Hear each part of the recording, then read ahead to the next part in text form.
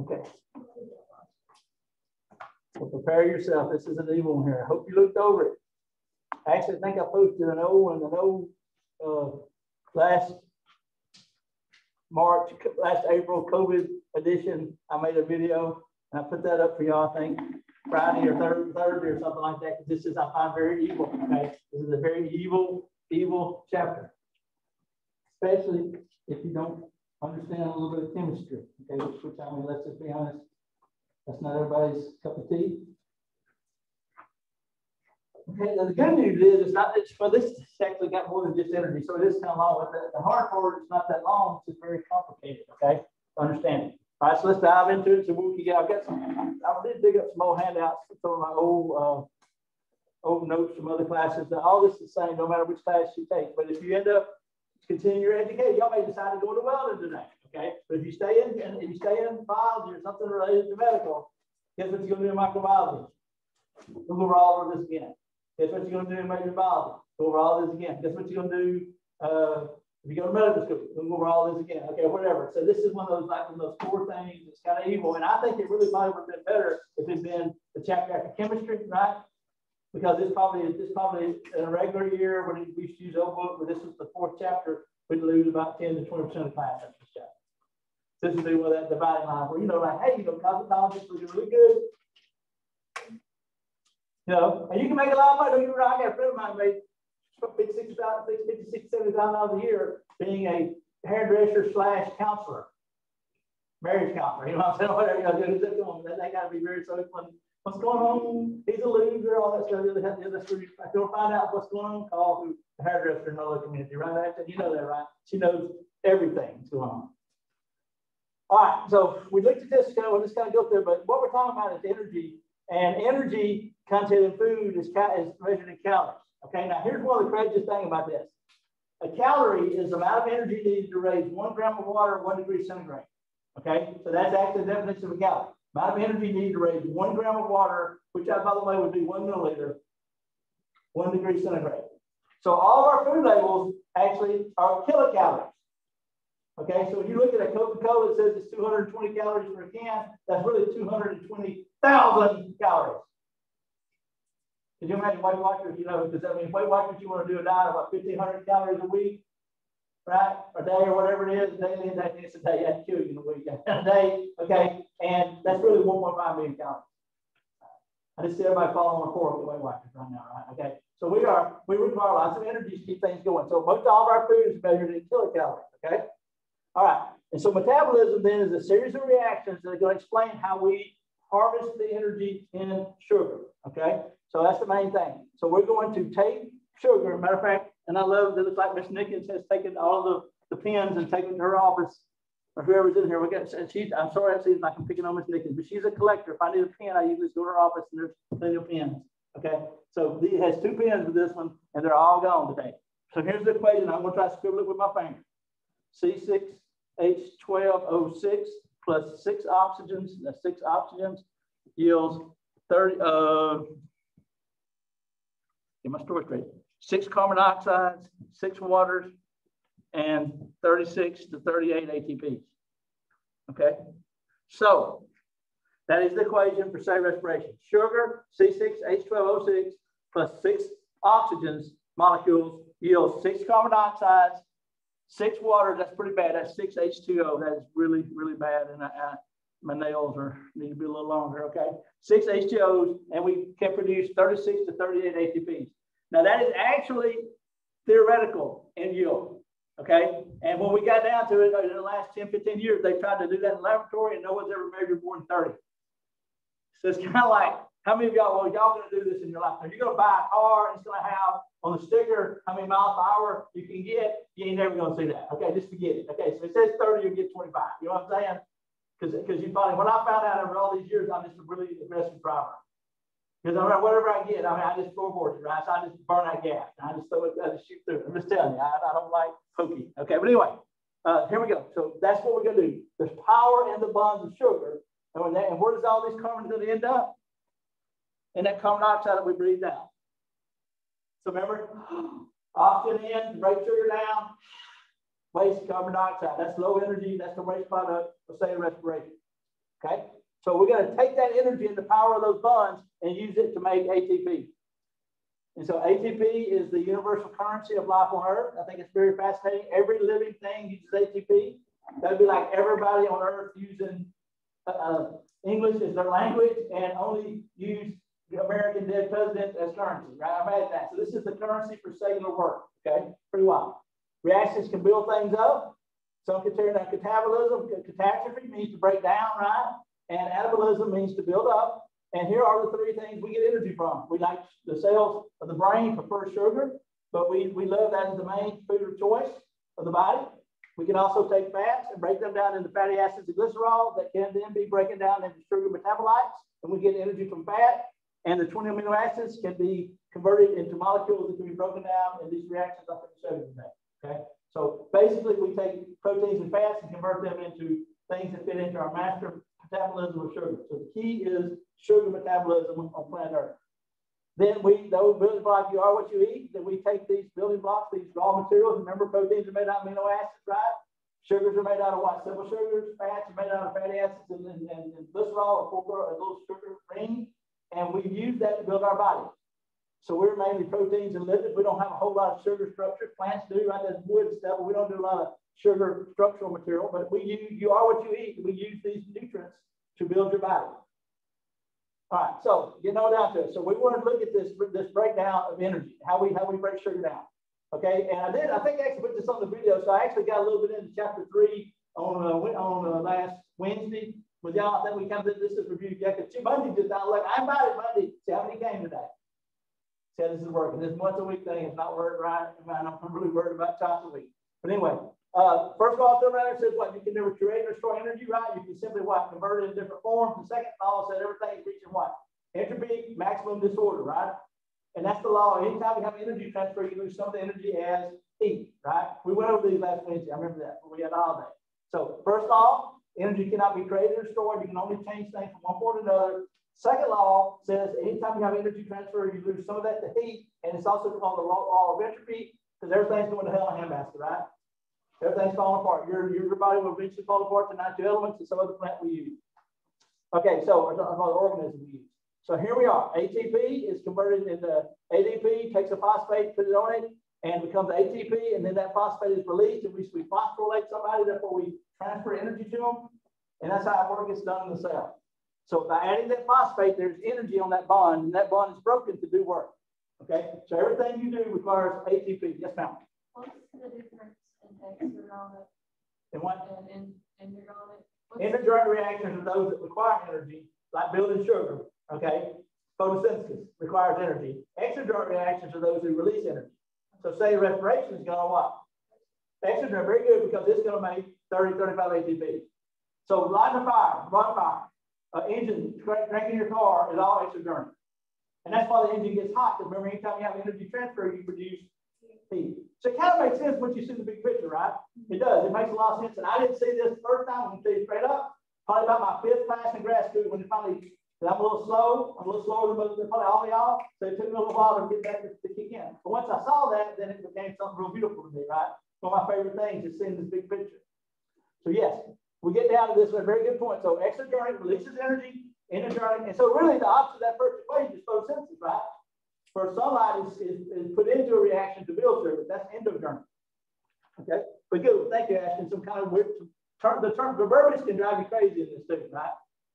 Because nobody got up talking about these things we're going to talk about today. So metabolic reactions are going to be a sequence of events, reactions one after another that's going to break that sugar down and release energy that can be used to make ATP. We talked about efficiency, right? That equation that I drew a while ago is about 39% efficient. The only car in the Northwest parking lot today that's that efficient is a hybrid, okay? If you're driving a hybrid. I don't think anybody has an electric car in Northwest, right? Anybody have a Tesla? I didn't think so. I've seen some of them, it's coming, right? They're really coming. I mean, Ford, one of the biggest 3-4 manufacturers cars, they're going to go all electric in 10 years. So most likely your children will never drive in a combustion, will never go by gas. Imagine that. So all y'all probably done that, right? They'll go charge their batteries, okay? That's where we're headed, okay? But anyway, but the reason they're doing that is because electric is a lot more efficient, supposedly, okay? But the electricity is also going to be made, right? And so how do we make electricity? Well, we burn fossil fuel. So it's kind of a circle This seems kind of stupid to me. Maybe I'm not sure about the efficiency of that overall. Okay, so we take nutrients, break it down, and make that ATP, and then we have the building blocks to do things with. Okay, we already mentioned ATP, the main currency of energy transfer in cells, right? It's not a high energy, sometimes it's called high energy. I agree with her, and that's misnamed. It's not high energy, it's just the right amount. Just like all of our electronics work off AA batteries, right? Nobody buys a 3.5 battery, right? Or 9-volt battery. Nobody sells a 7-volt battery. It's just the voltage that God made all of our our machinery work off of is units of ATP. So all of our reactions need ATP, the ones that require to do work. Okay, and that amount is just really important. And that phosphorus transfer is releasing it. So when you phosphorylate somebody, you donate a phosphate to them, therefore you give them energy to do a job. Now here's a term, another one, and Ashton, please jump in there, and I appreciate that. There's something that's a term that makes sense. Here's another term that's going to blow y'all mind. You're going to take some kind of MCAT, ACT one day, and they're going to throw this term out here, oxidate reduction. You go, what's crap? What's crap they're talking about? Okay, well, all of what I'm showing you today, this whole cellular respiration, these 5 reactions I mentioned, remember glycolysis, Krebs cycle, electron transport chain, all this. Anytime you have molecules that gain and lose electrons, you have oxidative reduction reactions. So what we're going to do is, it's all about electrons. And so the sugar molecule is broken down and electrons are taken off of it. So if you lose electrons, you're oxidized. If you gain electrons, you're reduced. Now, I know that goes against everything we know about our culture today, because if Robin needs to go on a diet, that means I need to what? Reduce my weight. That's not what's going to happen. For me to reduce weight, I need to oxidize lots of energy, right, and release energy, right, stored in my stomach, my fat. So reduction is to build up. Oxidation is to tear down. It's kind of weird. So oxidation would be exergent reactions, using your Ashton's phrases, and then say respiration or photosynthesis would be reduction reaction when you build sugar up, bigger molecules. So when you're making bigger molecules, you're doing reduction. Reduction means to gain electrons. Okay. So what we're going to do is we're going to have some molecules that transfer these electrons. Okay, and we're going to see that in a second. I don't know why she put that in there. Just chemical reactions, you can do that. Okay. So oxidation means to lose, reduction means to gain. That's important. So here is our molecule that's really important. Okay, so niacin, adenine, dinucleotide. I actually hired somebody over this. I made them, we usually make teachers look like I'm making to hire a teacher too this summer. And so one of the things I make them do is I make them do this lecture. This is one that kind of separates the losers from the winners, right? And I had a young person coming here who I did not hire with the fact that they didn't know what NAD was. So they were reading all this PowerPoint. They didn't know. I mean, I didn't care if they didn't know it was niacin, adenine, dinucleotide. I wouldn't know what it did. They didn't know. But they didn't know that they didn't know the energy. And so NAD is what's called a cofactor or coenzyme. And if you remember, vitamins are molecules that we have to have in our diet for our cells or enzymes to work properly. Well, niacin, the vitamin niacin, is the vitamin that binds to these compounds and forms NAD. NAD is the main energy transfer molecule in your body that takes these electrons from glycolysis, the transition reaction, the Krebs cycle, and carries them to electron transport chain. Okay? And so they are really, when I see these guys, I think about like somebody that works for the gas company, fills their tank up, goes and delivers gas to everybody, then they go back and get what? More gas. And that's what they do in your body. They just go and carry electrons back and forth. Okay? Now, at this point, before we dive into these, I'm going to give you a couple of handouts, okay? And this is actually a pretty good one here. Actually, I think they've got a really good one here. They should have one back. Some of these are some old ones. I had something else come up with when I didn't get them. Spend as much time as I want to. Let me make sure I give you a two-sided one. I'll grab that for you. Make sure I get you this front back. So this side right here that says review is a summary of everything. And on the back is electron transport chain, which kind of throws people off sometimes. So anyway, this is a great little review. So, this is out of another book, a little simpler book, and they just summarize things. And I thought, hey, this is a good one to get somebody to look at, right? And we're going over this. So where I'm at, we're going to dive in right here where it says glycolysis. But can you see NADH? You see those NADs? See them carrying stuff to the oxidation, phosphorylation, electron transport. See that circle they're making? That is what NAD does. NAD carries electrons from glycolysis, the citric acid cycle, also called the Krebs cycle, and carry these electrons over to the oxidative reduction. This kind of helped me out after a while. I got another one here. I have a couple of handouts today. I think I have another one. Maybe that was it. Here it is. Everybody have those questions? I think I gave you all last week. Actually, I have another one here. Maybe I've got enough to use for permutation, so we don't have that one. All right, so we'll take a look at those as we go. All right, so let's dive into it. We're going to go into it. All right, so these are electron carrier molecules that carry electrons for us between the cytoplasm, which is where glycolysis occurs, the mitochondrial matrix, which is where the Krebs cycle occurs, to the electron transport chain. There's another one called FAD, which is flavin adenine dinucleotide, and it's also an electron transfer molecule, and it carries a little bit lesser charged electrons. So think about maybe NAD being like a 12-volt battery and FAD being like a 9-volt. You know, they carry different levels of energy. Okay. All right. And so when they reduce, but they're carrying energy, they become NADH. And when they're oxidized, they're not carrying electrons, they're NAD. Okay. This is showing you how batteries work. And batteries transfer electrons from the zinc, which has a low affinity for electrons, to the copper, which has a high affinity. And when you run out of electrons, then the battery's dead. Kind of cool. All right, so there we go. So we're going to break it down. And this is kind of going over the picture you're looking at here. So we're going to see there's actually four big parts, five reactions I want you to look at. Okay, 3 of them are shown here. Glycolysis is the first big one. Okay, and then we have this transition reaction that occurs here, where you just one step where you take pyruvate and convert it into acetyl-coenzyme A. Then you have the citric acid cycle. Then you have the electron transport chain. And sometimes when you don't need a lot of energy, you can take the pyruvic acid and convert it into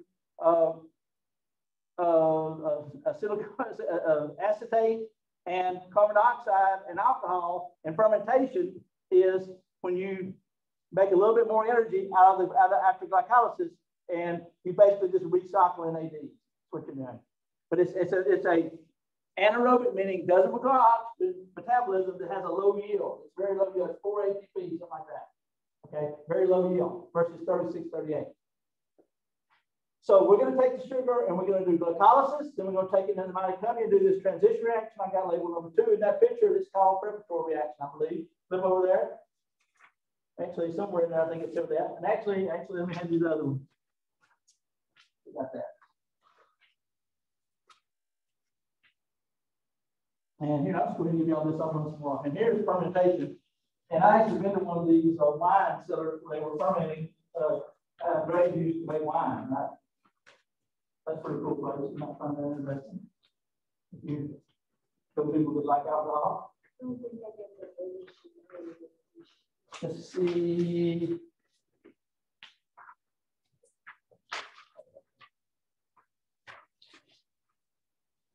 I think I just put that repeat on that fermentation. You can have that in mind. You need all three of them. I think I got a repeat on the back of that. Okay. So fermentation, that's a pretty good little read on fermentation there. Alcohol fermentation, and we do lactic acid fermentation in our body. Okay, let's run through it. Okay, now, obviously, to do full cell respiration, you have to have a mitochondria, right? But a lot of organisms like bacteria don't have a mitochondria, right? And they just do glycolysis and fermentation. Okay. All right, so here we go. We're going to have enzymes that do every step of the way. Okay. And the first one is glycolysis. So it actually requires 2 ATP. So you have to have energy to make energy. So you take an ATP and you make it, and you don't need to know these intermediates, like glucose 6-phosphate, an enzyme occurs the fructose 6-phosphate, and then you add another ATP, kind of like starting a motorcycle, you have to give a little energy. And you end up with fructose 1,6-phosphate that breaks apart into 2 phosphoglycerate 3-phosphates, and you end up with 2. Look, it keeps going. Each of those then, look, NAD comes in and grabs energy and forms 2 NADHs, which represent what? Potential energy that can be used to make ATPs later on in the electron transport chain. And then you have enzymes. There's 10 reactions actually that leads up with 2 3-carbon sugars called pyruvate. So you end up with 2 3-carbon sugars called pyruvate, and you've made what? How many ATPs have we made? Now I see 4 up there, right? We made 4, but a net of 2. You're right, but we had to put 2 in, so a net of 2. That's correct. I'm going to do a really cheesy thing to help me. Maybe this help you. If one person gets a smile out of this, then this has been worth it. So this is really important. Every living cell we found in the universe so far does glycolysis. Okay. And a couple of weird bacteria they have a little variation, but for all practical purposes, everything on Earth does glycolysis. So this is probably the first energy-producing reaction evolved, right? And everybody has it. So everybody came from one, and we all come from one common cell. You know, that's pretty well been proven. You know, DNA stuff that tells us that. So what? I'm going to summarize those 10 reactions. There's sugar. It's actually a range. I just put it linear for easier to see, right? And through those 10 reactions, you what? Here's the energy being transferred in NADH. That's that energy. And you end up with 2 3-carbon sugar. There's your 2 pyruvic acids. Remember the first law of thermodynamics says you cannot what? Create or destroy. You can simply what? Rearrange. You can break it down into individual atoms or you can build it back up. So there's my 2 pyruvic acids. And so glycolysis is 10 reactions with the cytoplasm that ends up net yield of 2 ATPs, 2 3-carbon pyruvic acids or pyruvates, however you want to call them, and 2 NADHs, which represent potential energy here that can be carried to the mitochondria, to the electron transport chain to make a bunch. I'm going to show a video of that in just a minute. Okay, see, so there you go. They summarized it all, but we're not done. There it is, summary. 10 reactions, 10 blue lines, and there's your 2 pyruvates and net of 2 ATPs.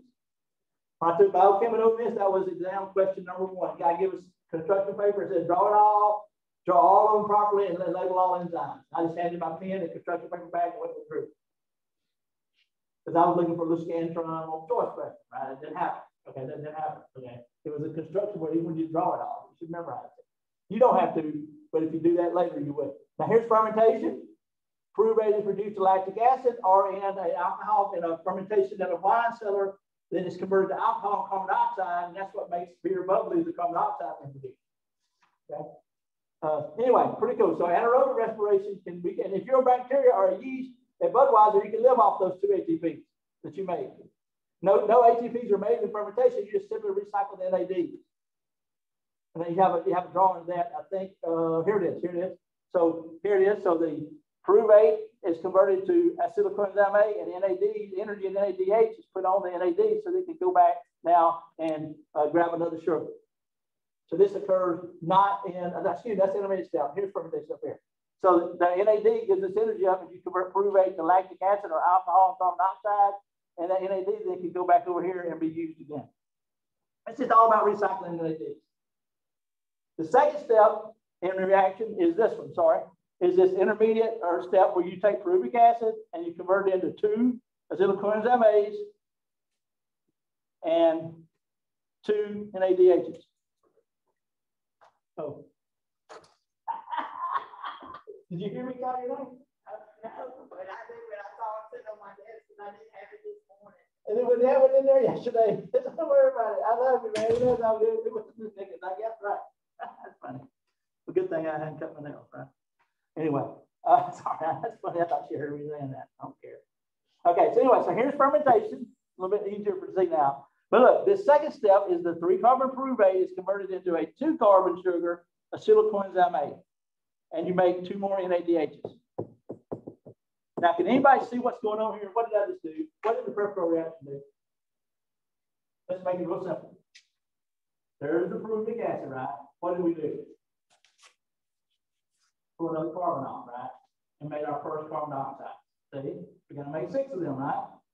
So here's the acetylcoenzyme A. There's the carbon dioxide, and we had to do it twice, right? So there's 2 carbon dioxide, and now here's our 2 acetylcoenzyme A. This occurs where? In the mitochondria. And now we're ready to go to the next step, which is called the Krebs cycle, also called the citric acid cycle. And the name, and ain't nobody's ever woke up in the morning and mama said, how's your Krebs cycle going today? I mean, it just ain't happening, right? Okay, but every cell in your body, in the mitochondria, you're doing this reaction. Look at this. And it's an evil one. It is a circular metabolic pathway that you do not have to draw. Actually, when I came here, I taught lab for about 6 years, and one of the AMP teachers, they made the AMP instructors, 2 people taught AMP. One of them was Mr. King, my boss, another was a veterinarian still alive in Minnesota, and he made everybody draw that on the test from black newspaper. He was a really big fan of this stuff. I'm not gonna make you draw it, but I do want you to know what goes in, what comes out. And where does it occur? Okay. All right, so here we go. Here's the first step. Acetylcarbonate comes in. Notice 2 carbon binds to a 4 carbon sugar called oxyl acetate, and you make citrate. Now, where have you heard of citrate? Citrate is the sugar in oranges, citrate, citric acid. Okay. Citrate's converted to isocitrate. Isocitrate's converted to alpha ketoglutarate. That's converted to succinylquinidine A. That's converted to succinate, to fumarate, and maltate. Malt liquor, malt balls, that's another sugar that's pretty famous. And then it reboots itself to oxyl acetate. So it's a self-rebooting circular metabolic pathway. Pretty cool. I mean, just, if you ain't got to draw it out, just see it. Okay, now look what happens. First step, we make that. And then when we make this, we make one NADH here. We make another one here. Make one actual ATP right here. Then we make another NADH. And then here's that other electron transfer molecule I call FADH. So in summary, we make what? Where's that freaking pen? You're not mistaken. I'll put it off. 3 NADHs, right? 1 FADH2, 1 ATP, and 2 carbon dioxides. Where did they didn't draw them off here, but they're made in here. There it is. 1. And where's the other one? That's on the left. I've got it covered somewhere. Here? Okay, work up to that. It's on there somewhere. Like, you see H at the very bottom. Yeah. It's for each glucose, glucose, right? It's inside the circle that you drew. Ah, yeah, right there. Thank you. All right, so now that is one. Let's take one through. Take it through. Here we go. Zzz, there we go. Split apart. There's the 2 carbon dioxides right there. Thank you, Ashton. So we now have made what? 2 more of these, right? 2 more carbon dioxides, and we made 3 NADHs, 1 FADH2, 1 ATP, and 2 carbon dioxides, and a partridge in a pear tree. On the 5th day of Christmas, my true love gave to me. I was thinking about that song when I do this one, right? Since it helped me learn. But what's the problem? How many pyruvic acids do we start with? We had 2 pyruvates, so we had 2 acetylcarbonate. So how many times the Krebs cycle got to turn? Twice. We got to run the other one through here. We got to run it through again, and now we're going to double all this to 6, 2, 2, and 4. And here's the other 2 carbon dioxide. So I have made all 6 carbon dioxides, right, in the equation. And I made how many ATPs? 4. 2 here and 2 in glycolysis. So we need to get to 38, and we got 4. Things are not going well for us, right? So guess what's going to happen in electron transport chain? We're going to make a poop load of what? A bunch of ATPs, right? And the energy to do that is going to come from what? All these NADHs. Look at this picture right here. See those arrows, those NADHs being carried over to the electron transport chain. See them on the middle row there? 2 from glycolysis, 2 from the transition reaction, and 6 from citric acid cycle, and 2 FADHs. Right? All those came from the Krebs cycle. Okay, is everybody cool with that? Pretty simple, right, on that part. Now, let's look at the next picture. So now we're going to make ATP. And the electron transport chain is on the mitochondria, and it is a set of, look, 4 proteins, 1, 2, 3, 4, with some intermediates, and NADH comes in and gives up these electrons that they got from sugar, and those electrons are passed down the electron transport chain like a hot potato, and every time the electron is transferred, it loses energy, so it gets right here, and it has very little energy left here. It grabs the hydrogen laying around, and it forms water, and that's where the water is made, and there's where the oxygen is used. Oxygen is the final electron acceptor in this electron transport chain. And in each of these 3 pumps, pump 1, 2, and 3, hydrogens are pumped out. See all these? So we get a high level of hydrogen out here. And hydrogens then want to go from high to low in the matrix. And this is one of the keys to life on Earth. This little pump here called the ATP synthase, this green thing, allows hydrogen to go through. And when it does, it snaps the, it's like a daggum stapler. It snaps a phosphate onto ADP, and we make an ATP. For every NADH, we pump enough ATP to make enough hydrogen to make 3 ATPs. FADH misses the first pump, so you can make, for every FADH, you make 2 electrons, you make 2 ATPs. So for every NADH, you get 3 ATPs, and for every FADH, you get 2. have a summary here other than other math. I made this slide. There's a summary again. Show me the summary. Here we go. So we got 2 ATPs from glycolysis, 2 NADHs made what? They were made in the, the NADHs are going to lead to 6 ATPs. Sometimes the NADHs can't get in and give it up to FADH, and you get that variable 2 times, you can get a little bit different, you get a different number there. And then here's 2 NADHs for the transition reaction, pyruvate oxidation, whatever I call it, transition reaction. Then we made 2 and citric acid cycle, and then 6 NADHs is 18, and 2 times 2 is 4. There's 38. There's your math. Is that pretty cool? Now this PowerPoint's on your, you got this on your website too. You can take a picture of it. I'm doing that too. Pictures are good. Now I already told you that we've never seen that number in reality. So it's kind of like, I think I made a joke the other day. It'd be like me going to church Sunday, they find 5 more commandments, that Moses dropped a slate, So, I mean, this is like a holy grail of biology, but it doesn't seem to be, the numbers around probably realistic is 30, because a lot of leakage of hydrogen, I think. A lot of those electrons, those hydrogens. But the guys who figured this out in the 70s won a Nobel Prize for this. This is called chemoosmotic production of ATP. Okay, and there's a better summary there. So there's your summary there. Show it again. So that's pretty cool. Look, there's the 2 ATPs in glycolysis. And then look, all the ATPs made here. And then all the NADHs here pump hydrogens out. And as they come back in, we make lots of ATP. So one of my questions is, why do we need oxygen? All right, write this down. Oxygen is the final electron acceptor. Oxygen is the final electron acceptor in the electron transport chain in the mitochondria during cellular respiration. Oxygen is the final electron acceptor in the electron transport chain in cellular respiration in the mitochondria. I've been doing this question for about 25 years. Since I've been teaching lecture 30 years. I've had people go over to my boss, Brian. He says all this evil stuff. And I just asked them to ask them, I told them, I made a 5-point question, right? Why we need oxygen. And you would believe probably 50% of the people the last 30 years leave that plane.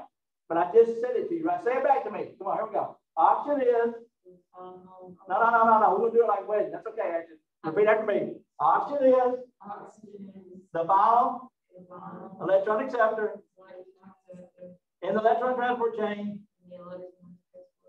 in the mitochondria during cellular respiration.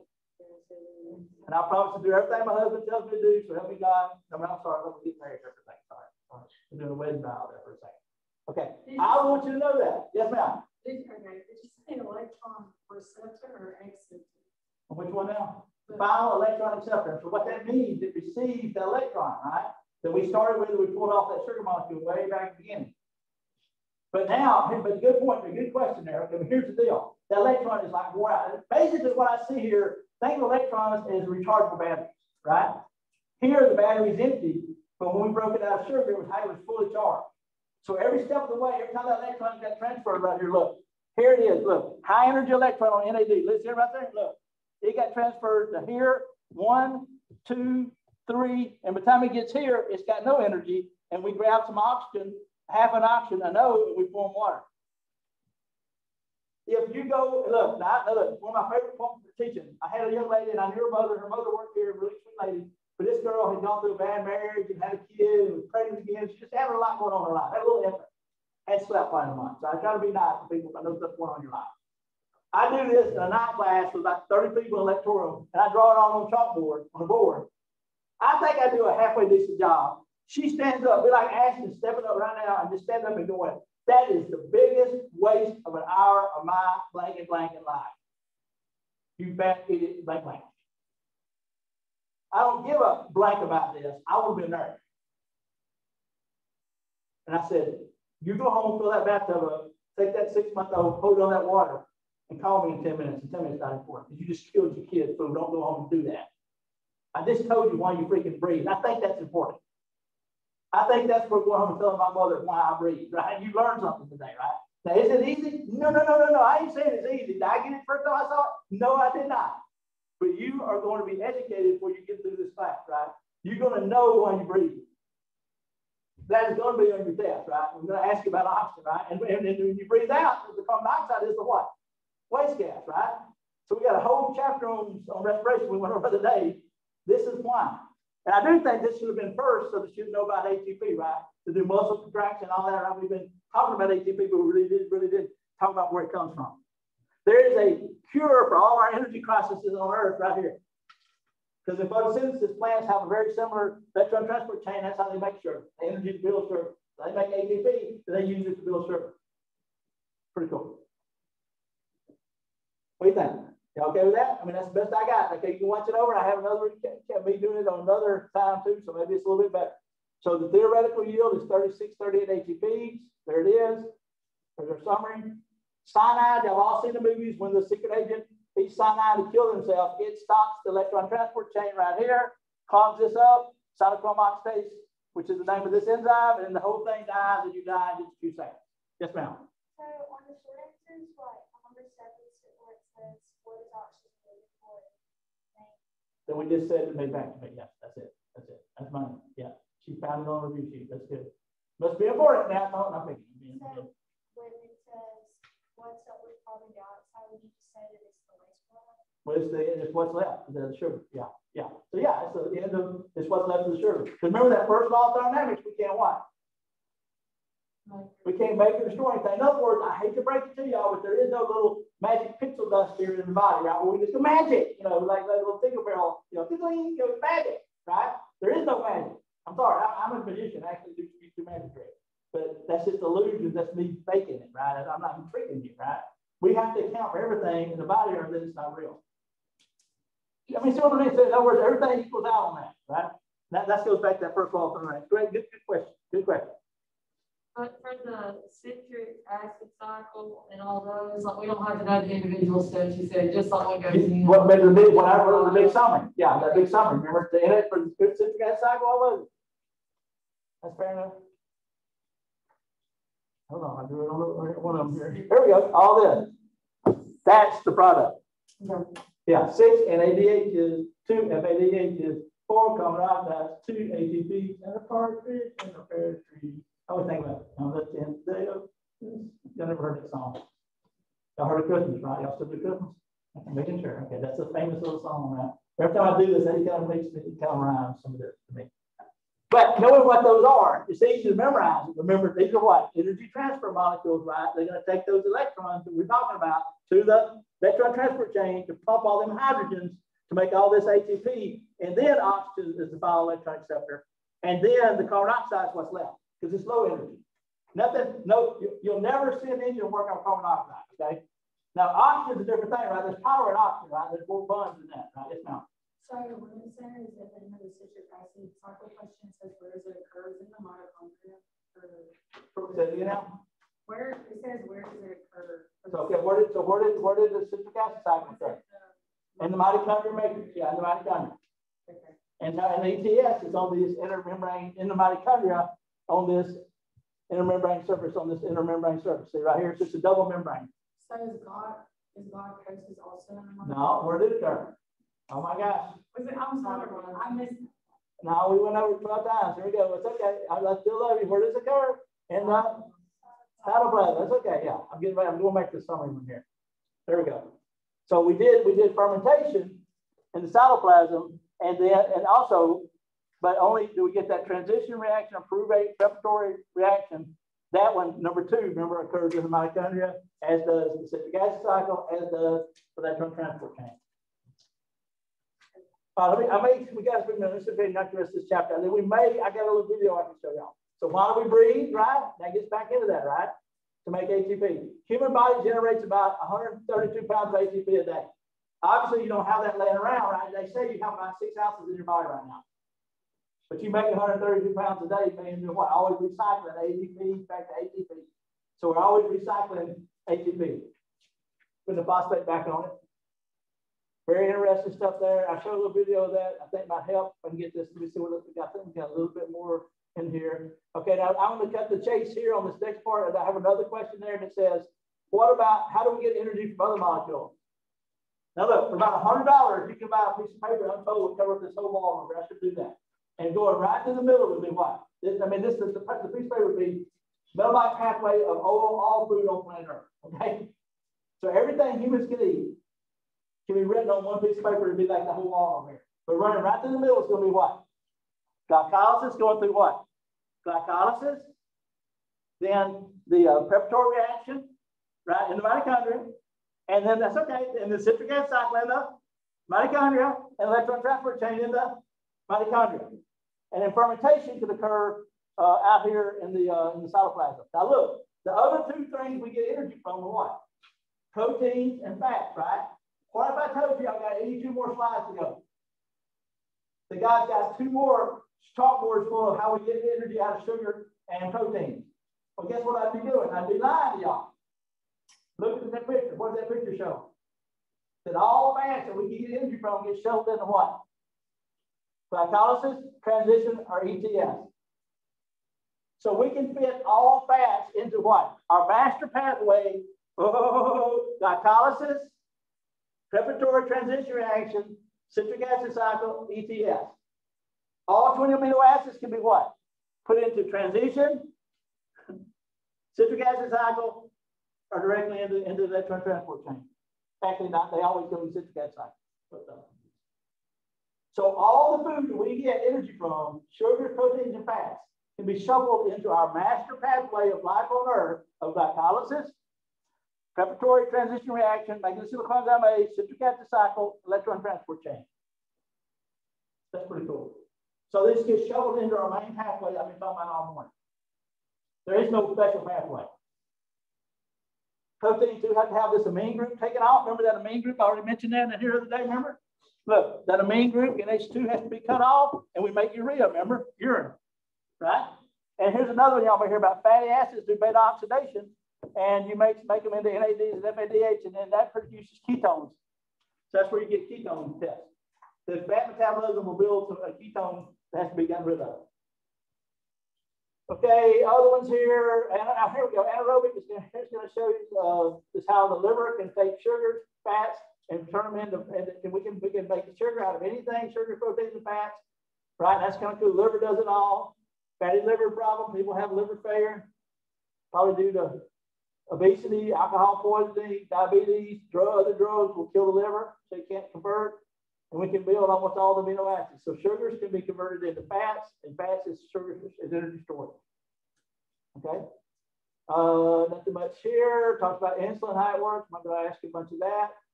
Fasting, there's a lot of dieting you can do there on that.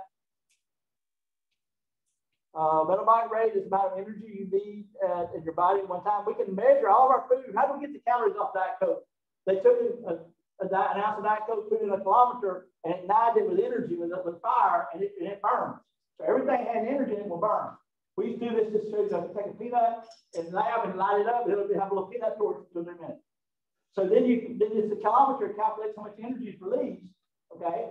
And then you subtract it from the calories that are left and what's left of the peanut, and that tells you how much energy we get in it. So we measure all our food has measurements on it. Your BMR is your basal metabolic rate, and that is the rate at which you burn energy. And as we already said, some of y'all that like Ashton and some of the athletes in here, my ladies who run a lot, y'all have your metabolic rate really high, okay? And then if you are older, it starts to slow down, right? And one of the big things that happens in women is when you have a couple kids, it really screws the metabolic rate, right? Okay, and I know people that never seem to lose that weight again. It's really hard, right? Because it does. So this is like your idle. When you crank the lawnmower, is it or is it, that is your metabolic rate can idle up and down. And exercise will raise it. Look at this. This is one of the saddest things in the book. Sit here and listen to the fat man talk. Y'all burn 100 calories this hour. If you've been running on a treadmill, you can burn up to 800 calories this hour. And sometimes men burn more calories than women. Look here, biking, rowing, dancing. I know a lot of kids that stay real thin in college because they were dancing and eating and drinking like crazy, but they're doing 5 hours of aerobics every night in the bar in the club, right?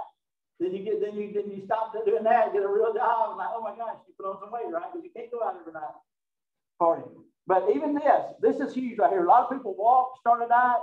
What you need to do is what? This is like elliptical or jogging. This gets you do an elliptical, that gets you up in this on. You double, triple the calories per hour, right?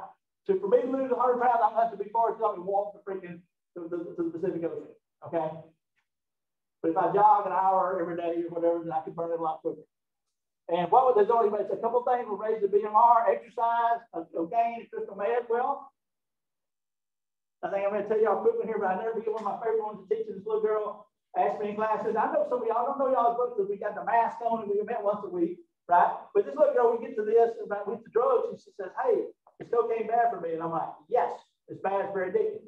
And she said, "Do I now look nice?" And I'm like, "Yes, you look very nice. I'm not lusting. I'm just, it's just fact. You are a very good looking lady." I've lost 30 pounds 6 months doing cocaine 2 or 3 times a week. I said, okay, I would stop. Okay.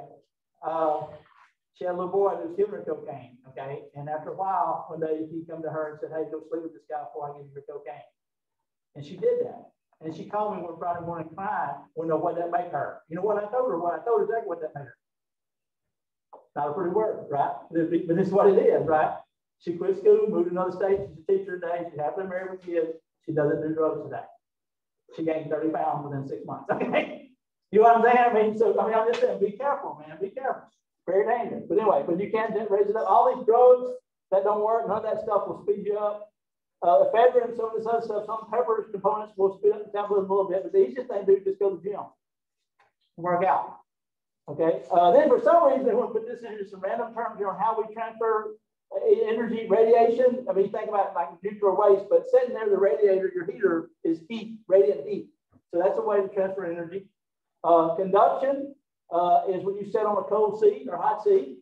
Convection is the way a lot of you have a convection oven where you have a hot air cooking your meat, right? So sitting in front of a fan is convection, and that cools you.